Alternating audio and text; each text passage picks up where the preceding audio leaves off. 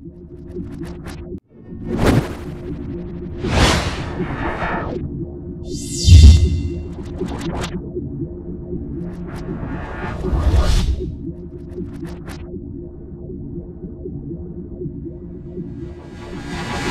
90s were very rewarding to the venture capital industry. Then people learned how to fundraise rather than how to come with ultimate ideas.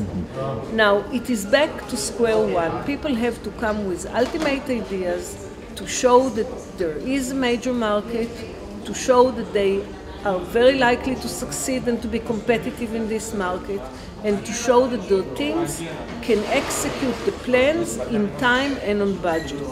If they can show that, they are successful entrepreneurs, they are successful candidates for funding, and they will get funding. And those are the people who used to get funding at the early 90s. They came with very good solutions, and today you demand from them a greater level of maturity in also identifying the business parameters.